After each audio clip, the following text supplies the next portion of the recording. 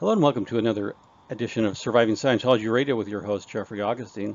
Today we have on with us the one and only Mike Rinder. Mike, welcome to the show.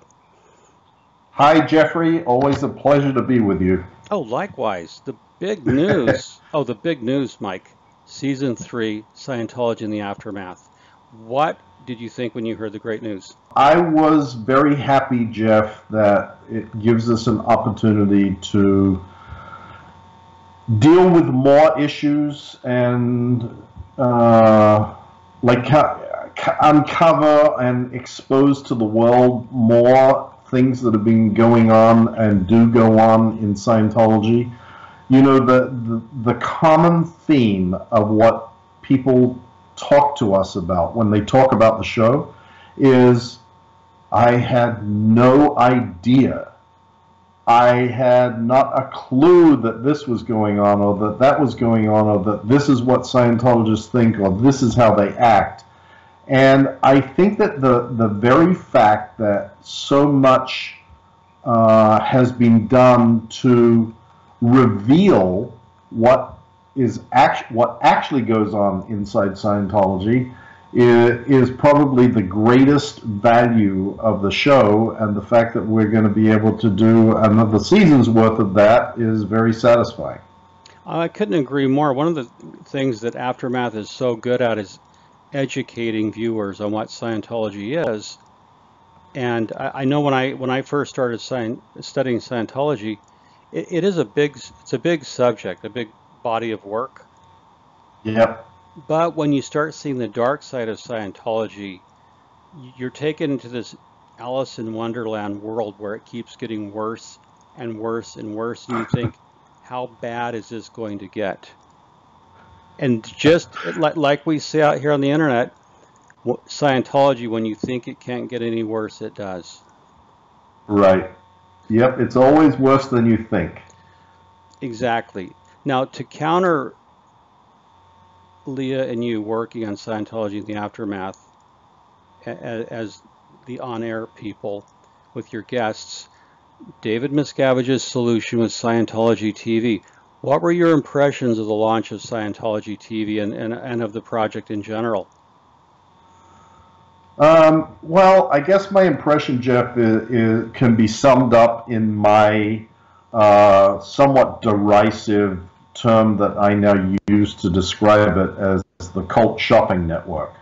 Scientology TV is really one big long infomercial for Scientology. There's nothing sort of new and different other than the very fact that it exists is sort of new and different, I guess you could say. But the truth of the matter is that what they're putting on the air is same old, same old.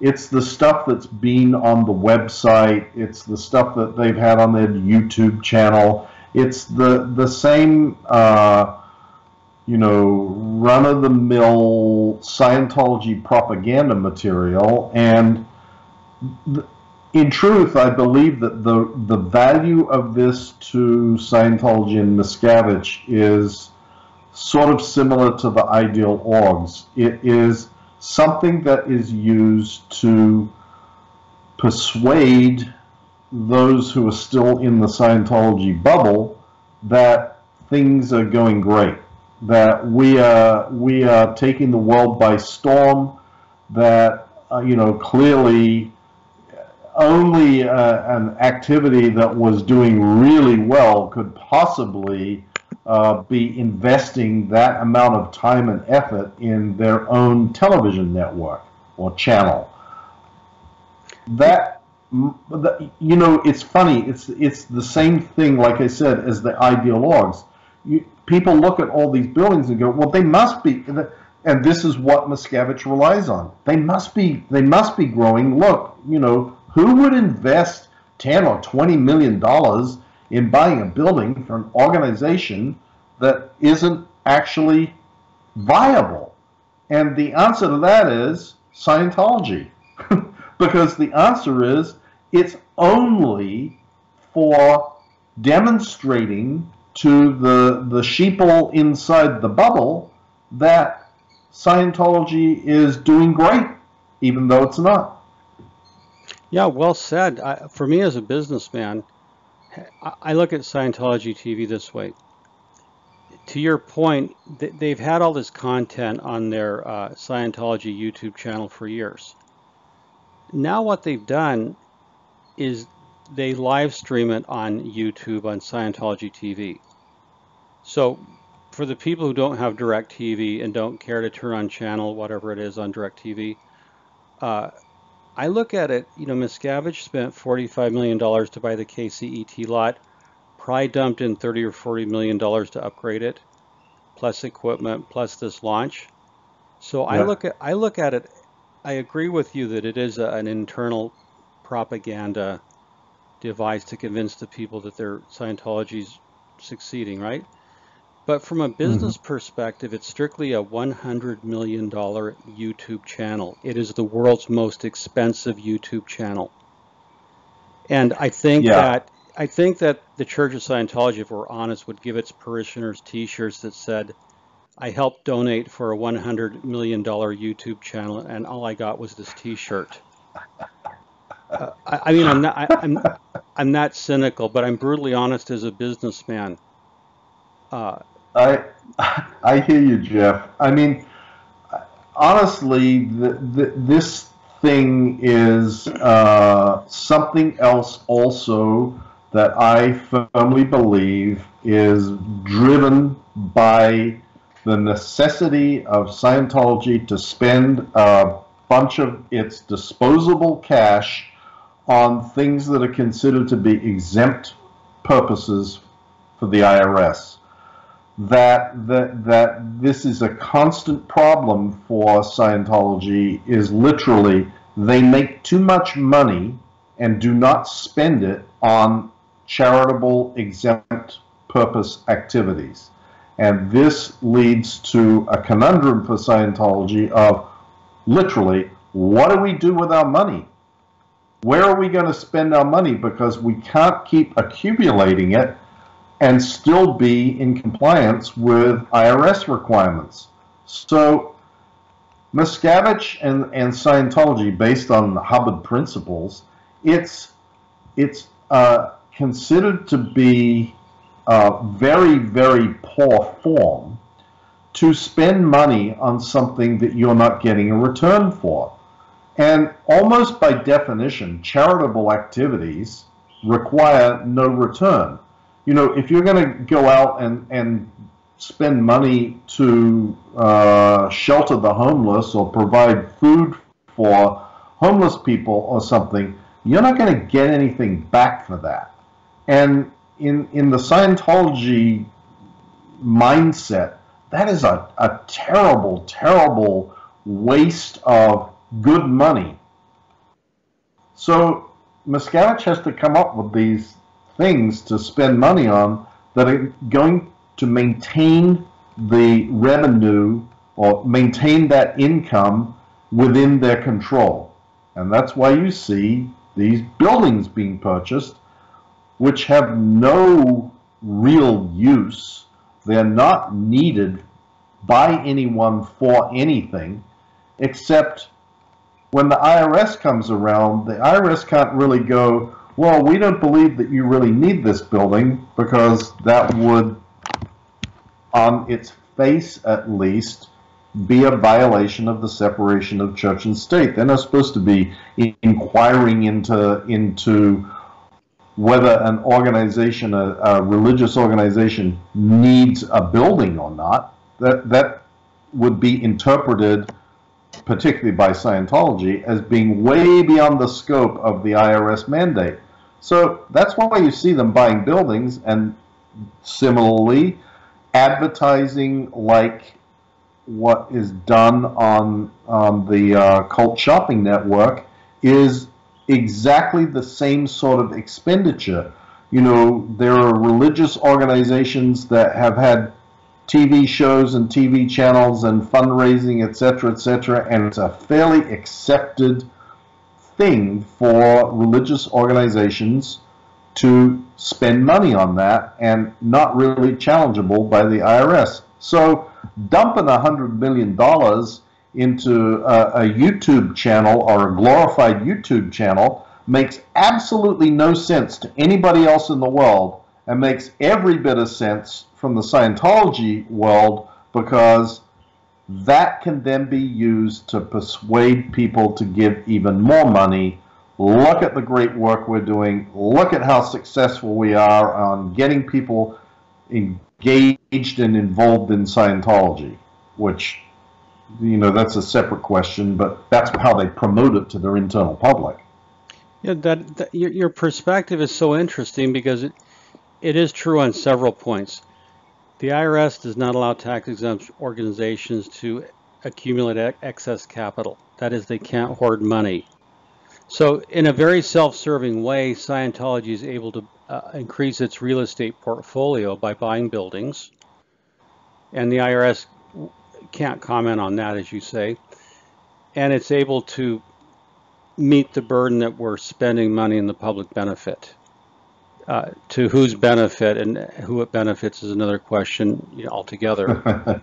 It's not really benefiting much of anybody. The church would disagree with me, but nevertheless. So it is kind of a way to meet their regulatory burden of spending money and not accumulating excess capital, while adding to their enormous real estate portfolio. And Mike, what's so paradoxical is the more real estate Scientology amasses, the more it continues to implode. It's a bizarre paradox. So that at some point, when they own as much real estate as they can, then they will collapse, I suppose.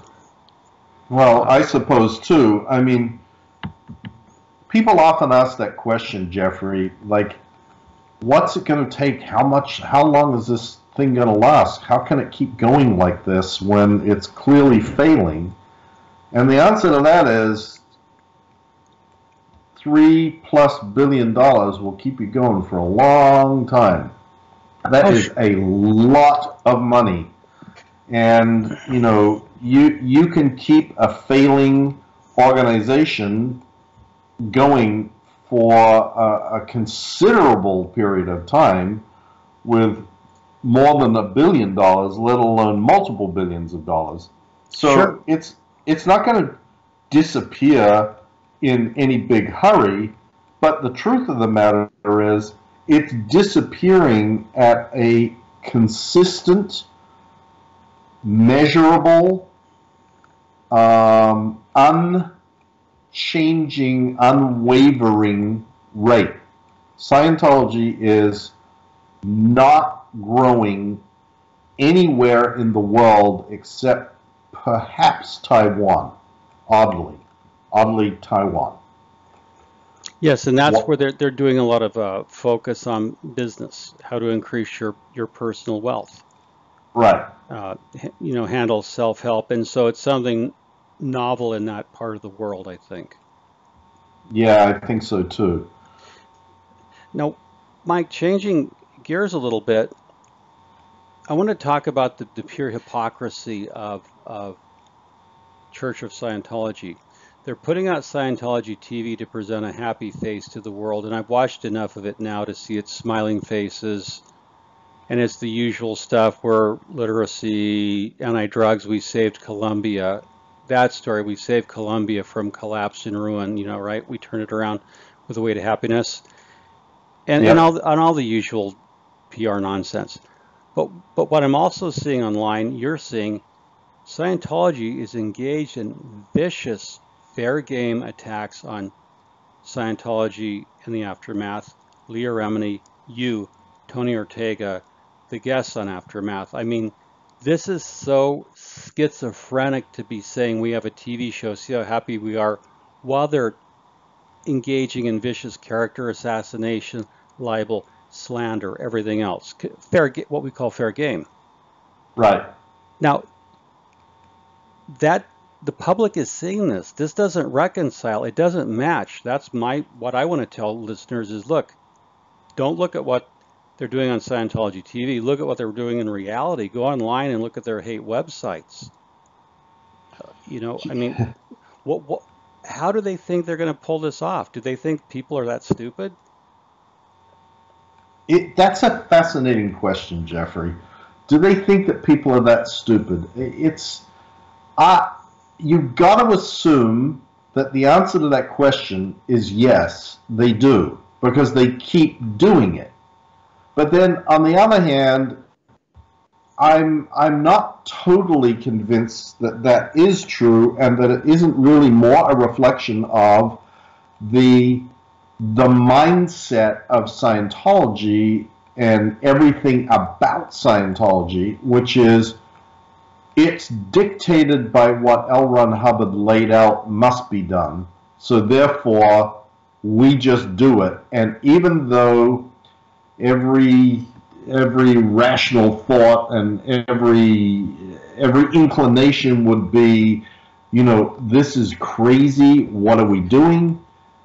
The idea that L. Ron Hubbard knew better and understood the world and people better than anybody else ever in the history of the universe sort of overrides common sense. And what I mean by that is people will do things, like crazy things, on the basis that even though it seems stupid to them, L. Ron Hubbard said, this is what you're going to do, or what you should do, so they believe that if they do it, and they keep persisting and doing it, that eventually it's going to turn out good for them, because L. Ron Hubbard said it will.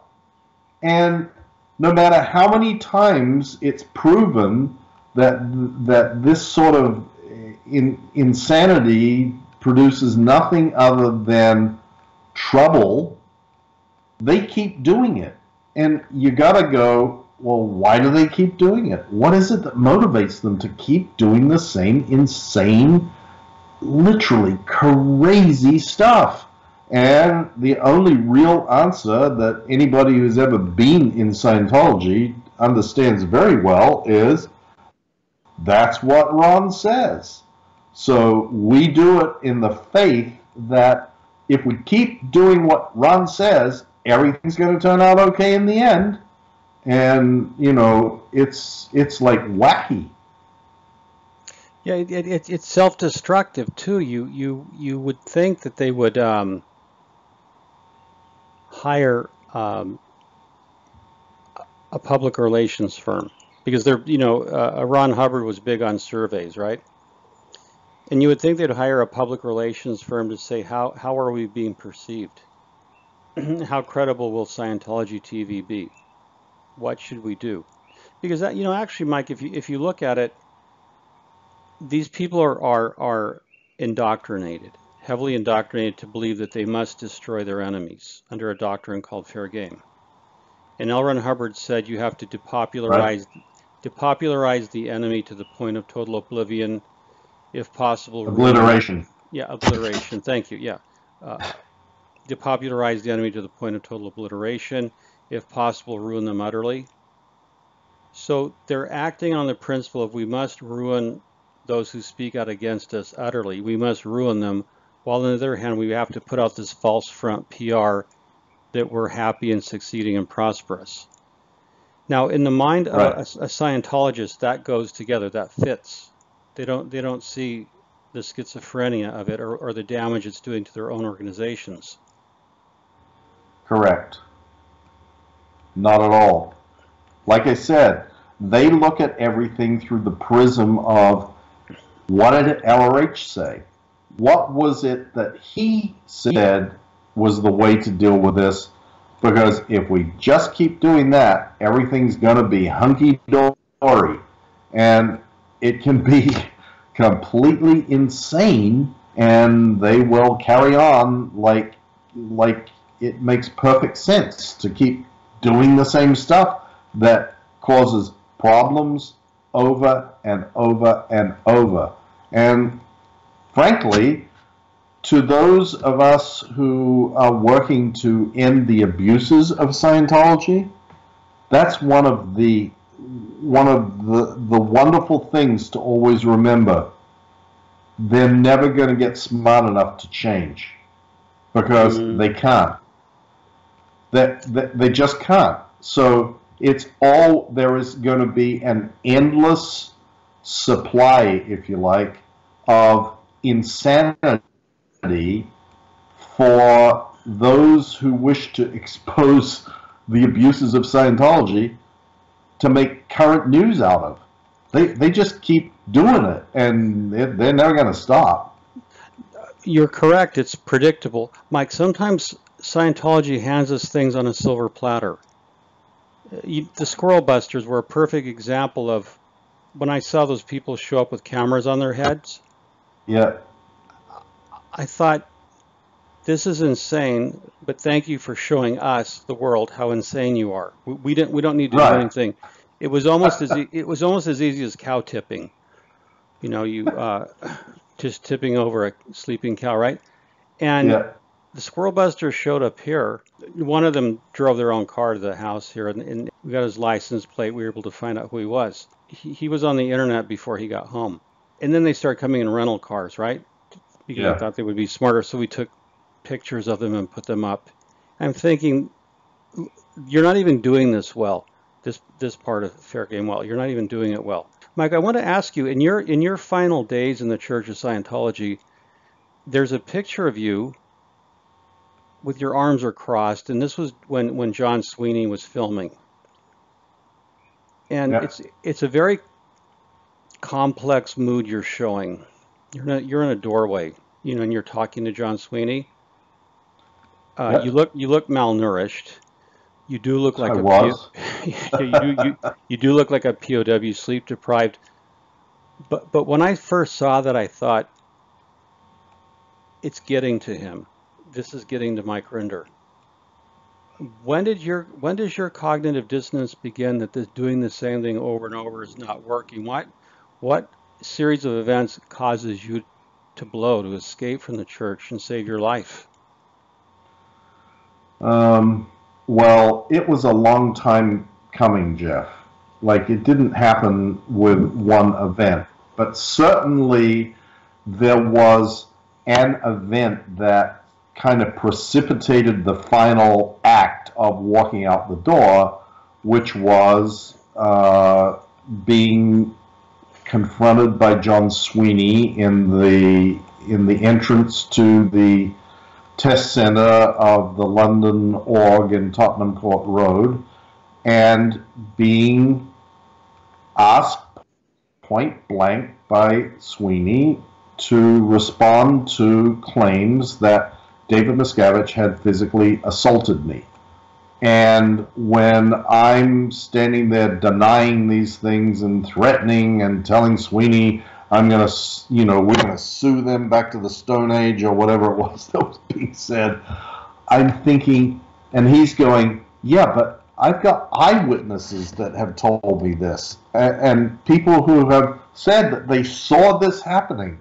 And I'm standing there saying, nope, this is all just lies, it's lies, and I knew that it was absolutely 100% true.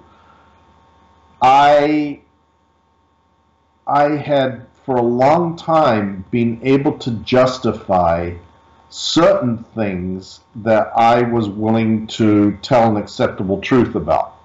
And those were things that I believed were in the best interests of protecting Scientology.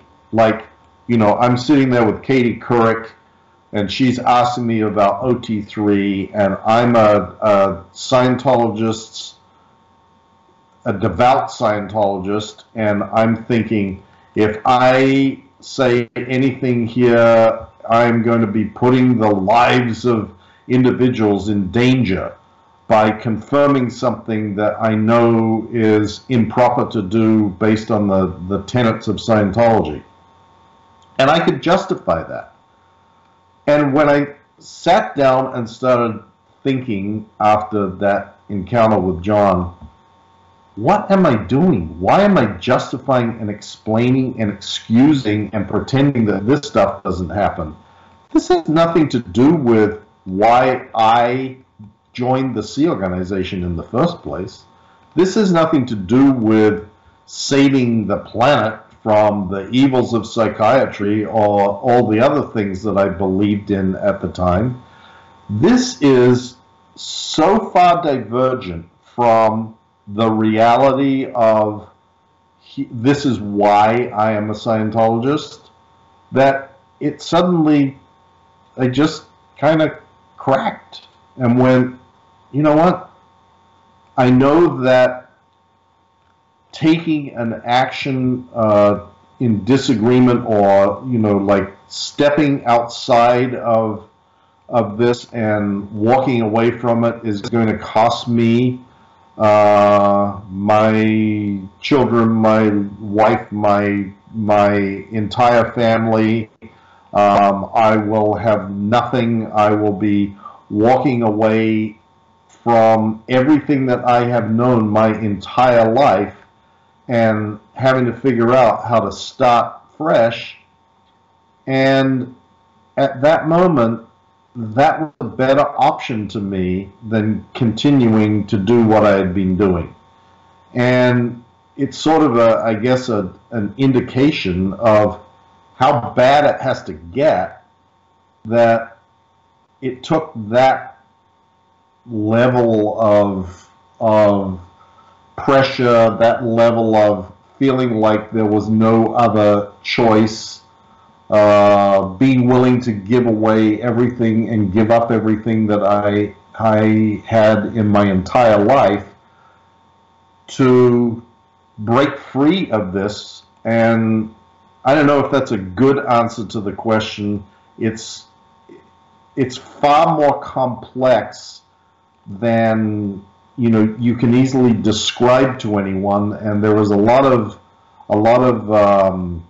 sort of emotions and things that go through your mind and things that you think about and consider when making a choice like that. But that's as sort of as good a summary as I can give to what happened and why. And I appreciate you sharing that. It's a very intense, honest answer. And look, in the spiritual traditions of the world, and Jesus said this, I'm not a Christian, but there is wisdom in this saying. Jesus said that you have to lose your life in order to find it. And basically you can find the same teaching in Buddhism, other schools, right? Mm-hmm. So it's one of those things, you have to lose your life. You have to give up everything to really save your sanity, save your life. And one reason this is important to discuss is and I know that people in Scientology's Office of Special Affairs are listening to this podcast. And so your former colleagues are listening to it. And I have to think sometimes they know what's going on and they're living with the same nightmare tension. Yeah. How bad is it, and how do they live with it? Now, for you to honestly share your heart of how intense it was for you, some of them have to be feeling that way. It's hard to I believe so, Jeff. Yeah.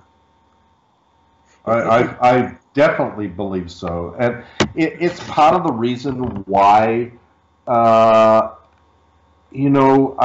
keep doing what I do, and there is this sort of hope that eventually everybody is going to sort of see the light and come to their senses, and that's a bit of it sounds a little flippant to say that, and of course there are a lot of people that would say, well, who are you to judge what someone else should or shouldn't think and how they should or shouldn't view the world? Well, I guess I figure that I'm in a position to judge because I have walked in those shoes. It's not like I'm just someone that has never had the experience and never seen the other side of this equation and just pontificating about it. I lived this and experienced it very, very dramatically, and I feel a kind of an obligation to see if I can't do something to help other people to extricate themselves from the same circumstances that I found myself in. Because I can assure you, and anybody else that listens, and anybody in OSA that is listening, that despite what you are told about how terrible things are, if you ever stray from the path of righteousness in Scientology, it is absolutely the most freeing. If you truly are looking for spiritual freedom and happiness, I have one word of advice for you: walk the fuck out of Scientology, because that will give you more freedom and happiness than anything that you will find in there, and that you have been working, slaving to try and accomplish. And it's for one simple reason, in my view. As soon as you walk away from Scientology, you gain the freedom of choice, the freedom to make your own decisions, the freedom to decide what is and isn't the right thing to do in your life, and to be happy or not happy, or live your life the way that you choose to. The problem, in my view, the overriding principle upon which every Scientologist lives their life is they are dictated what's right and what's wrong. They are told what every decision should and should not be, and it is all based on the writings and the, quote, scriptures of Scientology laid out by L. Ron Hubbard. And everything, every decision, down to how you wash the damn windows, and whether you should have sex in the missionary position, and what you should and shouldn't do with a pregnant woman, and anything and everything is answered, quote unquote, in Scientology. And that is a terrible way of trying to attain personal freedom. Terrible. It's the complete opposite of freedom. It's oppression. It's tyranny. Mike, one thing that I wanted to ask you, and this is by way of educating new Scientology watchers and listeners, and this goes to what you were saying, to the tyranny that you're dictated and ordered about. When I watch Scientology in the aftermath, and I hear former members sharing the grief and the pain and the misery they've been through, something that goes on in the church is the church is so compartmentalized that you're not allowed to share this terrible burden with anyone else. Right. You can't, one Scientologist may not say to another, hey, this is really horrible. This is just fucked and I'm miserable. You could never come out and say that. No. Because of the penalties. So nobody, even married couples, don't know how much they're suffering, how miserable they are. Instead, they have to present this PR front that they're happy. Correct. So when everything, and I'll give you an example. Let's go into the auditing session. When you go into an auditing session in a Church of Scientology, that's the only place you can really talk about things, right? And even then it's not safe, because if anything's out ethics, the auditor can write it up, correct? Yes, absolutely. No, not can, is expected to. So if I'm a Scientologist and I went in and I said, well, I took money from work, or, you know, I cheated on my wife, or whatever, that gets written up to ethics, correct? Correct. And it's used against you. And then when I come out of session, I can't talk about my auditing session to my wife, my friends. If we were both in Scientology, we couldn't talk about what's going on in our auditing sessions. Correct. We can't talk That's exactly about right. So we can't talk about what went on in a security check, a reg cycle. Any negative speech is called nattering, or in theta. Yep. And how is And truthfully, Jeff, you know, when you give the example of, well, someone's stolen money or something, I think that that's a bit of a poor example to give. And I'm not trying to criticize you. I just don't want people to get the wrong impression. If sure, someone has please? done something that someone has done something like stealing or, you know, seducing someone else's wife or something, I do think that it is appropriate that action be taken to remedy those things and that someone should be taking responsibility for it. Where I disagree and where Scientology becomes incredibly oppressive is if you say anything that indicates in any way that you have a disagreement, that you have an objection to anything that L. Ron Hubbard has ever said, anything that the organization does, anything that even down to you may be paying $8,000 to an auditor to give you a few hours of auditing, and if you are upset about how they have conducted that auditing, then it's just going to be held against you, not held against the organization or the auditor. And that then breeds an environment in which nobody is ever able to express their real views. And nobody is able to talk to anybody else about what's going on. There is no criticism that is allowed. There is no discussion about whether things are right or wrong. It is all assumed to be 100% right when it comes from L. Ron Hubbard and the Scientology organization. And anybody that says anything different, they're in deep caca. And that is what makes Scientology so oppressive and so. And when you get away from that and being able to actually have your own thoughts and not be told how to think of what you must think and how you must act and what you must do and what's right and what's wrong in every tiny detail of your life, that is the most freeing thing that there is in the world. Sure, to have the freedom of your own thoughts, to not Yep, have things be thought crimes. that's Now, exactly right. now your point, Mike, is well taken that matters of substance, for example, embezzlement, adultery, whatever, those are matters of substance about which something needs to be done. However, in Scientology, you're not allowed to contact the police about things, as I understand it. So, for example, sexual abuse. It gets covered up inside the church, does it not? Yes, routinely. And there is very clear policy about. Well, let me go back a bit, Jeff, because this one always gets like it's Yeah, easy to misinterpret. And exactly.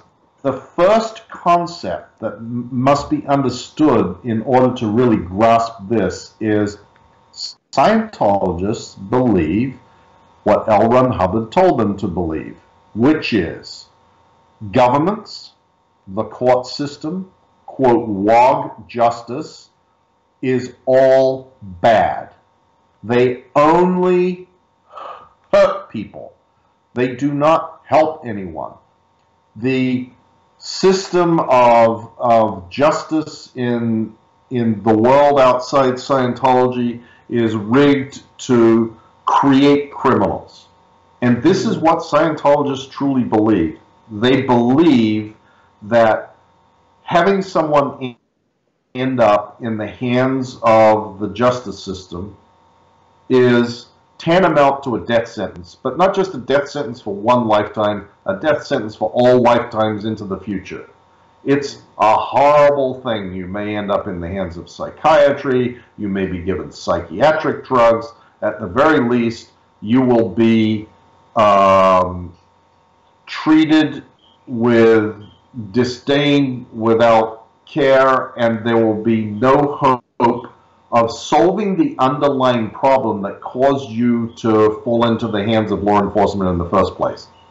That if you are a sex offender, for example, the only thing that will deal with your proclivities to have inappropriate sexual contact with children is Scientology. That it will be exacerbated and made worse if you get into the hands of the authorities. That if law enforcement, if you're unfortunate enough to be gotten by law enforcement and put into the court system and ultimately the penal system, you are doomed. And that this is a terrible fate to befall a Scientologist.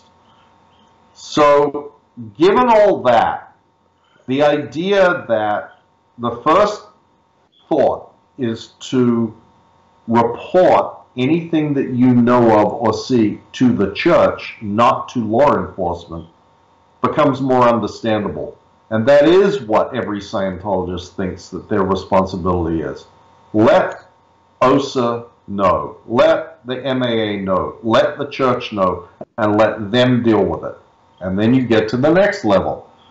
The church as an institution, or Scientology as an institution, has one view. What's good for Scientology is the right thing. If turning someone over to law enforcement is going to result in negative publicity for Scientology, that's a no-no. And I don't care what the circumstances are.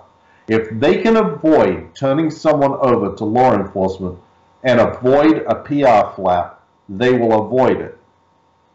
It's not even a gray area.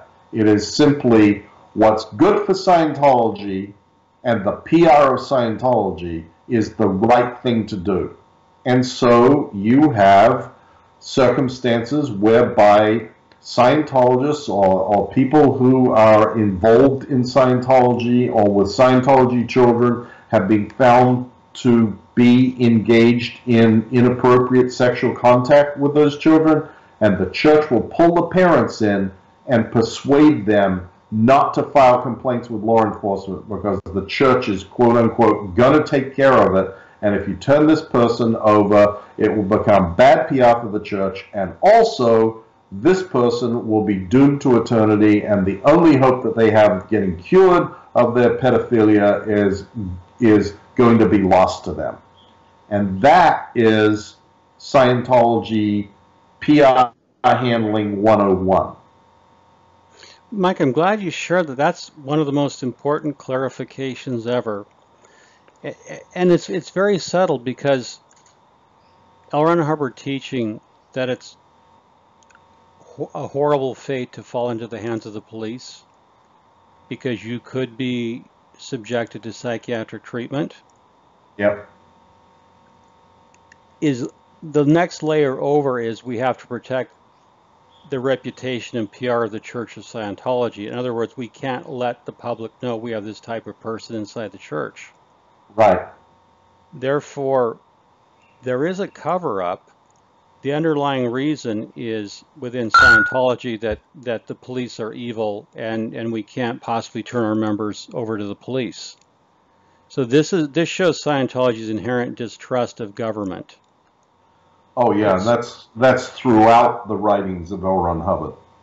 Oh, he had complete disdain for the government. In fact, his social engineering program, he said, someday somebody will say what is legal. By then, make sure Scientology orgs say what is the law. Words to that effect. So he wanted to establish Scientology as the law of the land. And right, because his system of ethics and justice is the only system of ethics and justice that is actually valid, fair, just, and right. And turning to something less intense than child molestation, which the Church of Scientology has covered up, and you and Leah have so courageously covered on the show. And I've watched, by the way, Mike, I've watched the church's reactions to this. They do not like being exposed. They do not like their dirty deeds exposed to the light. And again, No, that's an understatement, Jeff. No kidding. But what I think is even more more relevant is whether they like it or they don't. The one thing they never do is actually respond. They never address any of the issues. All they do is seek to smear the people that recount their experiences. That is it. Exactly. That was the point Leah and I discussed in our interview, our recent interview. Yeah. And Leah made a few good points that the Church of Scientology should bear in mind. One, people like us are not going away. We will continue to expose what the church does. And the Church of Scientology, instead of responding to criticisms, it reflexively, per LRH policy, engages in character assassination. And that's the malicious thing, and that's what the public needs to watch. Your guests on Scientology in the Aftermath talk about horrendous things that were done to them. Right. The church never said, yes, we did, we used child labor, there was sexual molestation, we did bankrupt people, we do use slave labor in the Sea Org. They'll never say that. They'll say the people, and this is on Scientology Aftermath, you bookend it with disclaimers. The church denies everything and everyone on the show. Well, to your point, that doesn't address the actual eyewitness, the actual victim, the actual person to whom it happened. Right. So then the church becomes a lie. The entire Church of Scientology becomes a lie because it'll engage in character assassination rather than confronting the truth. And Hubbard was always about confront. Do you have a confront of evil? Can you confront the truth? Right. And they obviously can't. Hence their reaction to the show. And that's why I'm seeing this increased tempo of fair game when season 3 was announced. You could see the paranoia and fear as, oh my God, not season 3, anything but that. And yeah, exactly, Jeff. That's exactly right. It's like, you know, there are many conversations that are happening inside Scientology that I envisage in my head when I see the result. And they go sort of like this.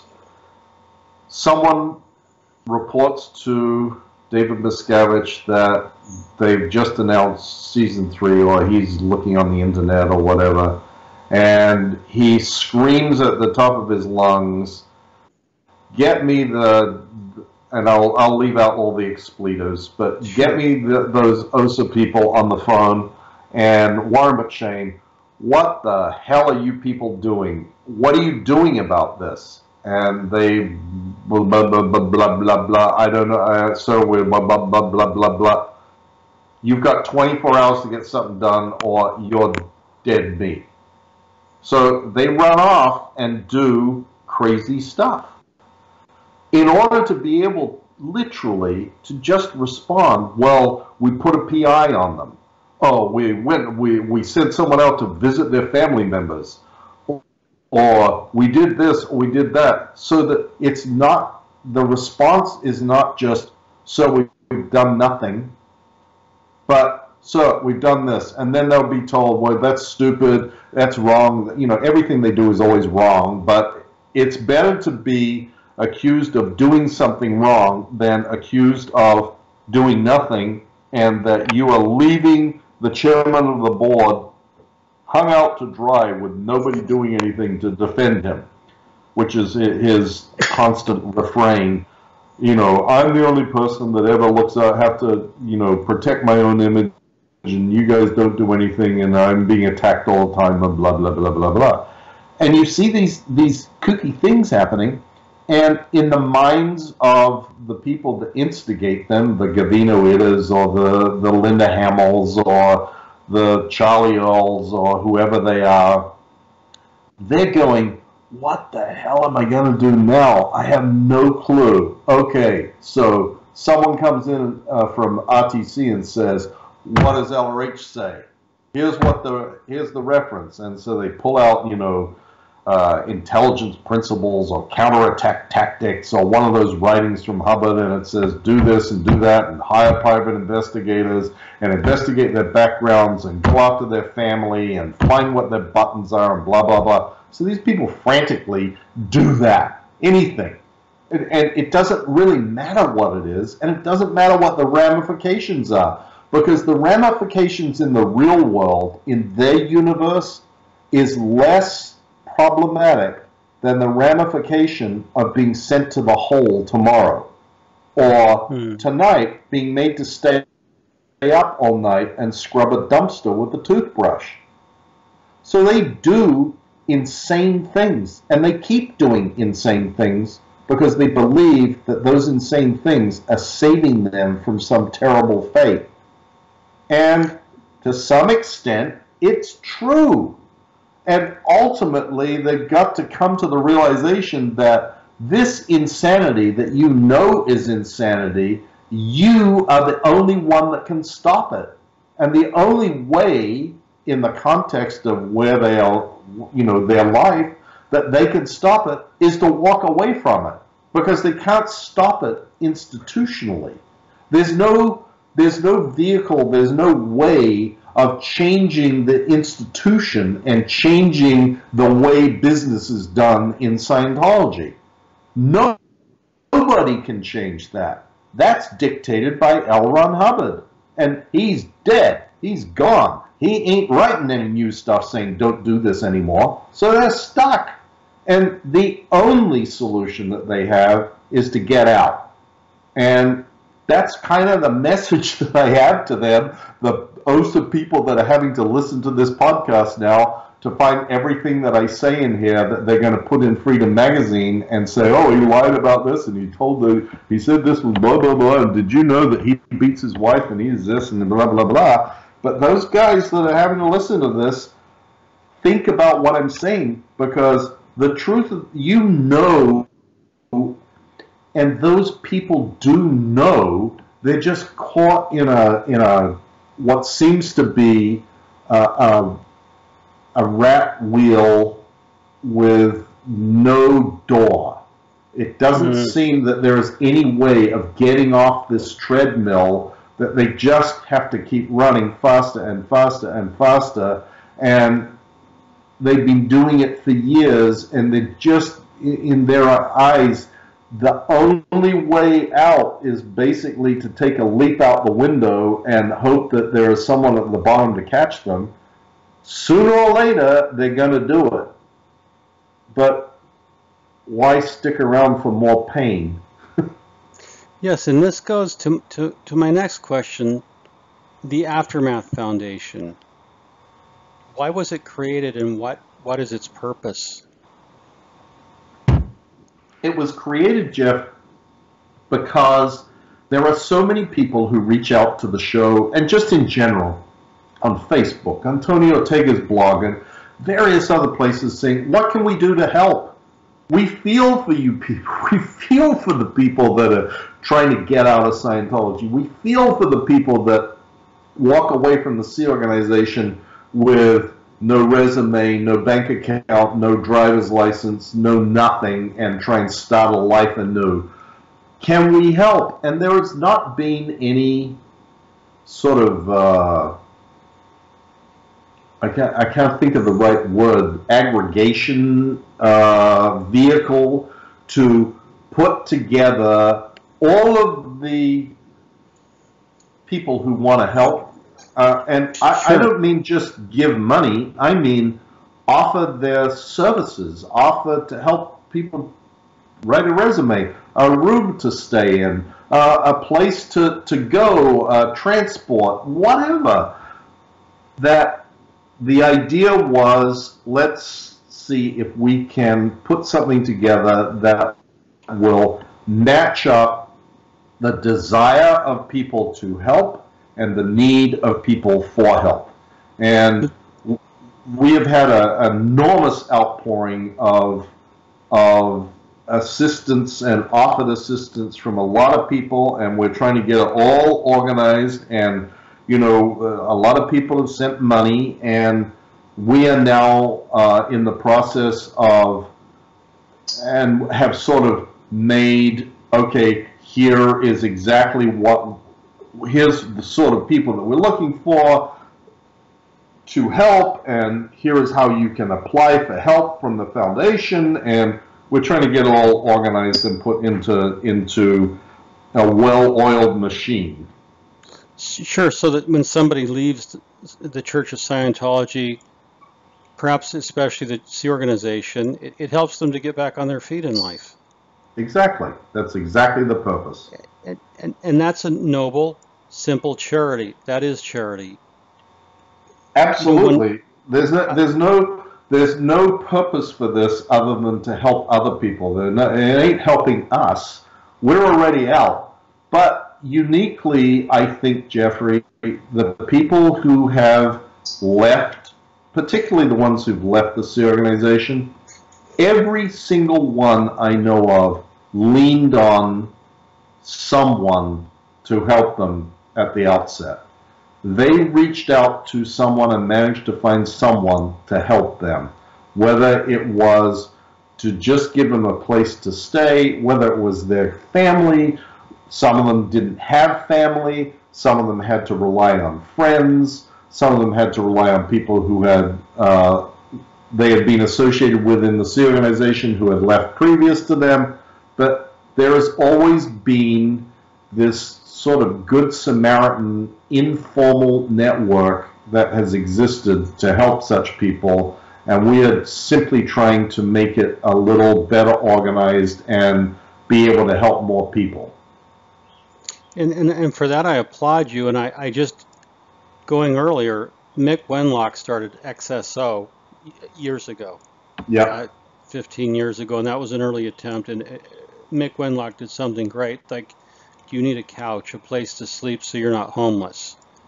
Mick Wenlock is a wonderful man, Jeffrey. I knew Mick from my days in the Sea Org, and I did some missions with him, and he is one of the true salts of the earth, as is his wife, and the way that he leads his life is a wonderful example to a lot of people. Oh, I couldn't agree more. Mick Wenlock is a prince of a man, he and his wife, and what they've done to help. And one of the wonderful outcomes of Scientology in the aftermath is the Aftermath Foundation that exists to help. That's actually putting your money where your mouth is. It's actually putting into practice charity, actual good works that help people who need help. Altruism done out of a desire to help. And I think it's a tremendous thing that the show has done. Wish you and Leah all the best for season 3. The courage, the heart, the brains that go into the show. It's just remarkable to see this played out in real life. And the fact is, David Miscavige, you're not going to stop it. Well, that's very true, and I appreciate that, Jeff. But I gotta say, and I have exactly the same sentiment as Leah does.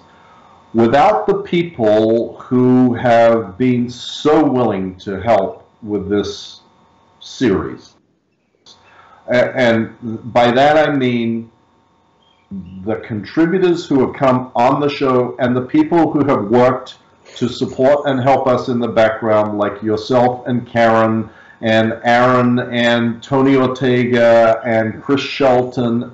There is a whole world of people out there who we rely upon to assist us. You know how many times I or people from the production call you, Jeffrey, and call Karen, or call Chris Shelton, or call Aaron, or call this, or call, like, we are constantly relying on the people out there that support the show, and you should never be forgotten, because without your help and the willingness of brave people to come on the program, which also includes you and Karen and Chris and Aaron, but there is a world of people out there who are a part of this team, and we really do view it as a team. that this is an effort of like-minded individuals to achieve a common goal and purpose. And I just want to take the opportunity to once again thank you and thank everybody else who has ever helped us with anything and who will continue to help us in the future, because it couldn't be done literally without you. Well, thank you for the kind words, Mike. I appreciate it, and those of us who work with the show to help appreciate it, because what you and Leah have done is to catalyze something. It's really been a catalyst. It's been a focus. So when you see how hard it is to do television and to do world-class television that wins an Emmy, and you're a part of it, there's something that makes you feel good that you are helping, that you are getting the word out. And right.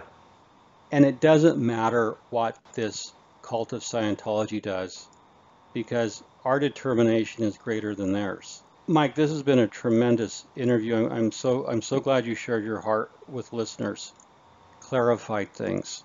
I look forward to season 3. Thank you for being on the show. Oh, you're very welcome, Jeff. No, I'm always happy to talk to you. I find our conversations are always engaging and interesting and stimulating for me to think about things and give my perspective about them. I'm sure I'll be seeing you pretty soon. Good. Look forward to it. And thank you for coming on the show. And for Surviving Scientology Radio, this is your host, Jeffrey Augustine. As always, we'll be in very good touch.